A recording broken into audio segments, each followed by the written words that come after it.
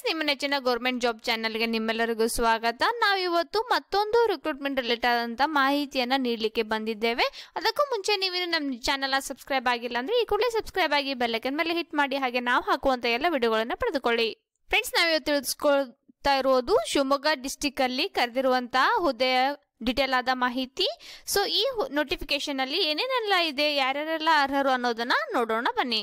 ಕರ್ನಾಟಕ ಸರ್ಕಾರ ಕಂದಾಯ ಇಲಾಖೆ ಶಿವಮೊಗ್ಗ ಜಿಲ್ಲೆ ಅಂದ್ರೆ ಶಿವಮೊಗ್ಗದಲ್ಲಿ ಕರೆದಿರುವಂತಹ ಅಧಿಸೂಚನೆ ಈ ರೀತಿಯಾಗಿದೆ. ಶಿವಮೊಗ್ಗ ಜಿಲ್ಲೆಯಲ್ಲಿ ಕಂದಾಯ ಇಲಾಖೆಯಲ್ಲಿ ಖಾಲಿ ಇರತಕ್ಕಂತಹ ಗ್ರಾಮ ಲೆಕ್ಕಿಗರ ಹುದ್ದೆಯನ್ನ ನೇರವಾಗಿ ನೇಮಕಾತಿಯ ಮೂಲಕ ಭರ್ತಿಯನ್ನ ಮಾಡಲಾಗಿದೆ, ಅಂದ್ರೆ ಮಾಡ್ಕೊಳ್ತಿದ್ದಾರೆ. ಅಂದ್ರೆ ನೇರ ನೇಮಕಾತಿ, ಅಂದ್ರೆ ಇಲ್ಲಿ ಯಾವುದೇ ಎಕ್ಸಾಮಿನೇಷನ್ ಇರಲ್ಲ ಸ್ನೇಹಿತರೆ. ಇದಕ್ಕೆ ಯಾರ್ಯಾರೆಲ್ಲ ಅರ್ಹರು, ಏನೇನೆಲ್ಲ ಪ್ರೊಸೀಜರ್ ಫಾರ್ಮ್ ಬೇಕು ಅನ್ನೋದನ್ನ ಡೀಟೇಲ್ ಆಗಿ ಹೇಳ್ಕೊಡ್ತೇವೆ ನೋಡಿ. ಇನ್ನು ವೇಕೆನ್ಸಿಗಳನ್ನ ನೋಡ್ಬೇಕಾದ್ರೆ ಸಾಮಾನ್ಯ ವರ್ಗದಲ್ಲಿ 35 ಹುದ್ದೆಗಳಿದ್ದಾವೆ. ಈ 35 ಹುದ್ದೆಗಳನ್ನು ಈ ರೀತಿಯಾಗಿ ಡಿಸ್ಟ್ರಿಬ್ಯೂಟ್ ಮಾಡಿದ್ದಾರೆ. ಸೊ ಇದರಲ್ಲಿ 7, ಮಹಿಳಾ 10, ಗ್ರಾಮೀಣ ಅಭ್ಯರ್ಥಿ 9, ಅಂಗವಿಕಲ ಅಭ್ಯರ್ಥಿ 2, ಮಾಜಿ ಸೈನಿಕರು 4 ಹುದ್ದೆ, ಕನ್ನಡ ಮಾಧ್ಯಮ ಅಭ್ಯರ್ಥಿ 1, ಯೋಜನಾ ನಿರಾಶ್ರಿತರು 2, ಟೋಟಲ್ ಬಂದ್ಬಿಟ್ಟು 35 ಹುದ್ದೆ. ಅದೇ ರೀತಿಯಾಗಿ ಪರಿಶಿಷ್ಟ ಜಾತಿಯಲ್ಲಿ 10 ಹುದ್ದೆಗಳಿದ್ದಾವೆ ಸ್ನೇಹಿತರೆ. ಪರಿಶಿಷ್ಟ ಪಂಗಡದಲ್ಲಿ 2 ಹುದ್ದೆ, ಪ್ರವರ್ಗ 2 ಹುದ್ದೆ, ಪ್ರವರ್ಗ 2A ಪ್ರವರ್ಗ 1ರಲ್ಲಿ 2 ಹುದ್ದೆ, ಪ್ರವರ್ಗ 2Aದಲ್ಲಿ 10 ಹುದ್ದೆ, 2Bಯಲ್ಲಿ 3 ಹುದ್ದೆ, 3Aದಲ್ಲಿ 3 ಹುದ್ದೆ, 3Bಯಲ್ಲಿ 4 ಹುದ್ದೆ, ಟೋಟಲ್ ಬಂದ್ಬಿಟ್ಟು 9 ಹುದ್ದೆಗಳಿದ್ದಾವೆ. ಸೊ ನಾವಿಲ್ಲಿ ನೋಡಬಹುದು ಇತರೆಯಲ್ಲಿ ಟೋಟಲ್ ಬಂದ್ಬಿಟ್ಟು 9 ಹುದ್ದೆಗಳಿದ್ದಾವೆ.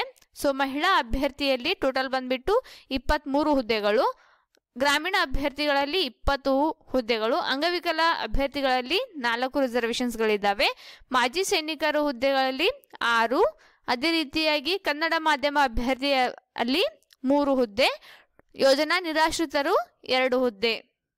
ಇನ್ನು ವೇತನ ಶ್ರೇಣಿ ಈ ರೀತಿಯಾಗಿದೆ. 21,400ರಿಂದ ಹಿಡಿದ್ಬಿಟ್ಟು ಈ ರೀತಿಯಾಗಿ ಇನ್ಕ್ರಿಮೆಂಟ್ ಆಗ್ತಾ ಹೋಗಿ ಕೊನೆಗೆ 42,000 ಇರುತ್ತೆ ಸ್ನೇಹಿತರೆ. ಸೊ ಅದೇ ರೀತಿಯಾಗಿ ಇದಕ್ಕೆ ಬೇಕಾದಂತಹ ಶೈಕ್ಷಣಿಕ ವಿದ್ಯಾರ್ಥಿ ಈ ರೀತಿಯಾಗಿದೆ. ಪದವಿ ಪೂರ್ವ ಶಿಕ್ಷಣ ಮಂಡಳಿ ನಡೆಸುವಂತಹ ದ್ವಿತೀಯ PUC ಅಂದ್ರೆ 12th ಪಾಸ್ ಆಗಿರಬೇಕು. ನೀವು ಸೆಂಟ್ರಲ್ ಬೋರ್ಡ್ ಇಂದ ಆಗಿರ್ಬೋದು ಅಥವಾ ಸ್ಟೇಟ್ ಗವರ್ನಮೆಂಟ್ ಇಂದನೂ ಆಗಿರಬಹುದು. 12th ಸ್ಟ್ಯಾಂಡರ್ಡ್ ಪಾಸ್ ಆಗಿರಬೇಕು ಸ್ನೇಹಿತರೆ. ಪಾಸ್ ಆಗಿದ್ರೆ ಇದಕ್ಕೆ ಅರ್ಹರಾಗಿರುತ್ತಾರೆ. ಅದರ ಜೊತೆಯಾಗಿ ಕಂಪ್ಯೂಟರ್ ಜ್ಞಾನವನ್ನ ಹೊಂದಿರಬೇಕು, ಅಂದ್ರೆ ಕಂಪ್ಯೂಟರ್ ಆಪರೇಟ್ ಮಾಡಲಿಕ್ಕೆ ನಿಮಗೆ ಬರ್ತಿರ್ಬೇಕು. ಅದೇ ರೀತಿಯಾಗಿ ವಯೋಮಿತಿ ಈ ರೀತಿಯಾಗಿದೆ. ಪರಿಶಿಷ್ಟ ಜಾತಿ ಪರಿಶಿಷ್ಟ ಪಂಗಡ ಪ್ರವರ್ಗ 1 ಅಭ್ಯರ್ಥಿಗಳಿಗೆ ಕನಿಷ್ಠ ವಯೋಮಿತಿ 18 ವರ್ಷ, ಗರಿಷ್ಠ 40 ವರ್ಷ. So 2A 2B 3A 3B ಕ್ಯಾಂಡಿಡೇಟ್ಸ್ಗಳಿಗೆ 18 ವರ್ಷ ಮಿನಿಮಮ್, ಮ್ಯಾಕ್ಸಿಮಮ್ 38 ವರ್ಷ. ಸಾಮಾನ್ಯ ವರ್ಗದ ಅಭ್ಯರ್ಥಿಗಳಿಗೆ 18 ವರ್ಷ ಮಿನಿಮಮ್, ಮ್ಯಾಕ್ಸಿಮಮ್ 35 ವರ್ಷ. ಇನ್ನು ಅರ್ಜಿ ಸಲ್ಲಿಸಲಿಕ್ಕೆ ಅಮೌಂಟ್ ಈ ರೀತಿಯಾಗಿ ನೀಡಿದ್ದಾರೆ. ಪರಿಶಿಷ್ಟ ಜಾತಿ ಪರಿಶಿಷ್ಟ ಪಂಗಡದವರಿಗೆ 100 ರೂಪಾಯಿ ಶುಲ್ಕವನ್ನ ಇಲ್ಲಿ ಭರಿಸಬೇಕಾಗುತ್ತೆ. ಇತರ ಅಭ್ಯರ್ಥಿಗಳಿಗೆ 200 ರೂಪಾಯಿ ಅರ್ಜಿ ಶುಲ್ಕ ಇರುತ್ತೆ. ಸೊ ಅರ್ಜಿಯನ್ನ ಸಲ್ಲಿಸಲಿಕ್ಕೆ ಪ್ರಾರಂಭವಾಗುವಂತ ದಿನಾಂಕ 16/1/2020ರಿಂದ 15/2/2020ವರೆಗೂ ಆನ್ಲೈನ್ ಮೂಲಕ ನಾವಿಲ್ಲಿ ಅಪ್ಲಿಕೇಶನ್ ಅನ್ನ ತುಂಬಬೇಕಾಗತ್ತೆ ಸ್ನೇಹಿತರೆ.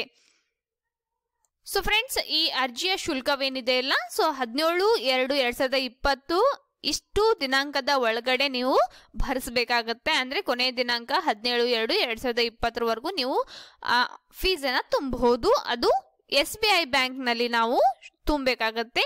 ಸೊ ಇನ್ನ ಇದು ಆನ್ಲೈನ್ ರಿಕ್ರೂಟ್ಮೆಂಟ್ ಅಂತ ಹೇಳಿದ್ವಿ, ಅಂದ್ರೆ ಆನ್ಲೈನ್ ಮೂಲಕ ನಾವು ಅರ್ಜಿಯನ್ನ ಸಲ್ಲಿಸಬೇಕಾಗತ್ತೆ. ಸೊ ಈ ಅರ್ಜಿಯನ್ನ ಸಲ್ಲಿಸಲಿಕ್ಕೆ ಬೇಕಾದಂತ ವೆಬ್ಸೈಟ್ ಈ ರೀತಿಯಾಗಿದೆ. ಶಿವಮೊಗ್ಗ VA.KAR.NIC.in ಹೋಗ್ಬಿಟ್ಟು ಆನ್ಲೈನ್ ಮೂಲಕ ಅರ್ಜಿಯನ್ನ ತುಂಬಬಹುದು. ಅರ್ಜಿ ತುಂಬಲಿಕ್ಕೆ ಅಂದ್ರೆ ಫಿಲ್ ಮಾಡಲಿಕ್ಕೆ ಕೊನೆಯ ದಿನಾಂಕ 15/2/2020. ಸೊ 2 ದಿನ ಎಕ್ಸ್ಟ್ರಾ ನೀಡಿದ್ದಾರೆ ನಿಮ್ದು ಫೀಸ್ನ ಇಲ್ಲಿ ತುಂಬಲಿಕ್ಕೆ. ಅದೇ ರೀತಿಯಾಗಿ ನೀವು ಮೀಸಲಾತಿ ಏನಾದರೂ ಪಡಿತಾ ಇದ್ರೆ, ಅಂದ್ರೆ ಗ್ರಾಮೀಣ ಅಭ್ಯರ್ಥಿ, ಕನ್ನಡ ಮಾಧ್ಯಮ ಅಭ್ಯರ್ಥಿ, ಸೊ ಯೋಜನಾ ನಿರಾಶ್ರಿತರು, ಈ ರೀತಿಯಾಗಿ ನೀವು ಮೀಸಲಾತಿಯನ್ನ ಪಡಿಬೇಕು ಅಂತ ಇದ್ರೆ ಅದಕ್ಕೆ ರಿಲೇಟೆಡ್ ಆದಂತ ಪ್ರಮಾಣ ಪತ್ರವನ್ನ ನೀವು ಪಡ್ಕೊಬೇಕು. ಅದು ಇದೇನು ಕೊನೆಯ ದಿನಾಂಕ ಇದೆಯಲ್ಲ, ಈ ಕೊನೆಯ ದಿನಾಂಕದ ಒಳಗಡೆ ಮುಂಚಿತವಾಗಿ ನೀವು ತೆಗೆಸ್ಕೊಂಡು ಇಟ್ಕೊಂಡಿರ್ಬೇಕಾಗಿರುತ್ತೆ ಸ್ನೇಹಿತರೆ. ಅದೇ ರೀತಿಯಾಗಿ ನಿಮ್ದು ಜನ್ಮ ದಿನಾಂಕವನ್ನ SSLC ಅಂಕಪಟ್ಟಿಯ ಆಧಾರದ ಮೇಲೆ ಅವರು ನೋಡ್ಕೊಂತಾರೆ. ಅರ್ಜಿಯನ್ನು ಯಾವ ರೀತಿ ತುಂಬಬೇಕಂದ್ರೆ ಶಿವಮೊಗ್ಗ/VA.KAR.NIC govt.in ಗೆ ಹೋಗ್ಬಿಟ್ಟು ಸೊ ಅಲ್ಲಿ ನಿಮ್ದು ಇಂಗ್ಲಿಷ್ ಲ್ಯಾಂಗ್ವೇಜ್ ಅಲ್ಲಿ ಅಪ್ಲಿಕೇಶನ್ ಅನ್ನ ತುಂಬಬೇಕಾಗುತ್ತೆ. ಪ್ರತಿಯೊಂದು ಅಪ್ಲಿಕೇಶನ್ ಡೀಟೇಲ್ ಅನ್ನ ತುಂಬಿದ ನಂತರ PV ಮಾಡ್ಕೊಂಡ್ಬಿಟ್ಟು ಅದು ಸರಿಯಾಗಿದೆಯೋ ಇಲ್ಲೋ ಚೆಕ್ ಮಾಡ್ಕೊಂಡ್ಬಿಟ್ಟು ಸಬ್ಮಿಟ್ ಮಾಡ್ಕೊಂಬಿಡಿ. ಅದೇ ರೀತಿಯಾಗಿ ಡಾಕ್ಯುಮೆಂಟ್ಸ್ಗಳು ಅಂದ್ರೆ ನಿಮ್ದು ಫೋಟೋ ಆಗಿರ್ಬೋದು, ಸೊ ಇನ್ಯಾವುದೇ ಡಾಕ್ಯುಮೆಂಟ್ಸ್ಗಳು JPG ಫಾರ್ಮೆಟ್ ಅಲ್ಲಿ ಇರಲಿ ಸ್ನೇಹಿತರೆ. ಸೊ ಆ ಫಾರ್ಮ್ ಅಲ್ಲಿ ನೀವು ಮಾಡಬೇಕಾಗತ್ತೆ. ಅದಾದ ನಂತರ ಅಪ್ಲಿಕೇಶನ್ ನ ಕಂಪ್ಲೀಟ್ ಆಗಿ ತುಂಬಿದ ನಂತರ ಸಬ್ಮಿಟ್ ಮಾಡಿದ ನಂತರದಲ್ಲಿ ಸೊ ನಿಮ್ದು ಅಪ್ಲಿಕೇಶನ್ ಕಂಪ್ಲೀಟ್ ಆಗಿ ನಿಮ್ಗೆ ನೋಡ್ಲಿಕ್ಕೆ ಸಿಗುತ್ತೆ. ಅದ್ ನೋಡ್ಕೊಂಡ್ಬಿಟ್ಟು ಪ್ರಿಂಟ್ ತೆಗೆದಿಟ್ಕೊಂಡ್ಬಿಡಿ. ಅದರ ನಂತರದಲ್ಲಿ ಪೇ ಆನ್ಲೈನ್ ಅಂದ್ರೆ ನಿಮ್ದು ಅಪ್ಲಿಕೇಶನ್ ಫೀಸ್ ಏನಿದೆಯಲ್ಲ ಸೊ ಅದು ಭರಿಸ್ಲಿಕ್ಕೆ ಒಂದು ರಶೀತಿಯಲ್ಲಿ ನೀಡ್ತಾರೆ. ಆ ರಶೀತಿಯ ಒಂದು ಕಾಪಿನ ನೀವು ಜೆರಾಕ್ಸ್ ತಕೊಂಡ್ಬಿಟ್ಟು ಸೊ ಆ ಜೆರಾಕ್ಸ್ ಅನ್ನ SBI ಶಾಖೆಯಲ್ಲಿ ಯಾವ್ದಾದ್ರು SBI ಶಾಖೆಗೆ ಹೋಗ್ಬಿಟ್ಟು ಅಪ್ಲಿಕೇಶನ್ ಫೀಸ್ ಏನಿದೆಯೋ ಅದು 17/2/2020 ಒಳಗಾಗಿ ನೀವು ಅದನ್ನ ಭರಿಸಬೇಕು. ಅದಾದ ನಂತರದಲ್ಲಿ ಇವು ಡಾಕ್ಯುಮೆಂಟ್ಸ್ಗಳು ಅಂದ್ರೆ ನಿಮ್ದು ಅಪ್ಲಿಕೇಶನ್ ಮತ್ತೆ ನಿಮ್ದು ರಶೀತಿ ಏನಿದೆಯಲ್ಲ ಸೊ ಅಧಿಕಾರಿಗಳು ಜಿಲ್ಲಾಧಿಕಾರಿಗಳು ಕೇಳಿದ ಸಂದರ್ಭದಲ್ಲಿ ನೀವು ಅದನ್ನ ನೀಡಲಿಕ್ಕೆ ರೆಡಿ ಇರಬೇಕು ಸ್ನೇಹಿತರೆ. ಸೊ ಫ್ರೆಂಡ್ಸ್, ಇದು ಶಿವಮೊಗ್ಗ ಜಿಲ್ಲೆಯಲ್ಲಿ ಕರೆದಿರುವಂತಹ ವಿಲೇಜ್ ಅಕೌಂಟೆಂಟ್ ರಿಕ್ರೂಟ್ಮೆಂಟ್ ರಿಲೇಟೆಡ್ ಆದಂತ ಡೀಟೇಲ್ ಆದ ಮಾಹಿತಿ. ಸೊ ಈ ಮಾಹಿತಿಯನ್ನ ನೋಡ್ಕೊಂಡ್ಬಿಟ್ಟು ನೀವು ಸರಿಯಾಗಿ ಅಂದ್ರೆ ತಿಳ್ಕೊಂಡ್ಬಿಟ್ಟು ಅರ್ಹರಾಗಿದ್ರೆ ಈ ಅಪ್ಲಿಕೇಶನ್ ಅನ್ನ ಹಾಕಿ, ಅಥವಾ ನಿಮ್ಗೆ ಗೊತ್ತಿರೋರು ಯಾರಾದ್ರೂ ಅರ್ಹರಾಗಿದ್ರೆ ಅವ್ರಿಗೆ ಅಪ್ಲಿಕೇಶನ್ ಹಾಕ್ಲಿಕ್ಕೆ ಹೇಳಿ. Thank you.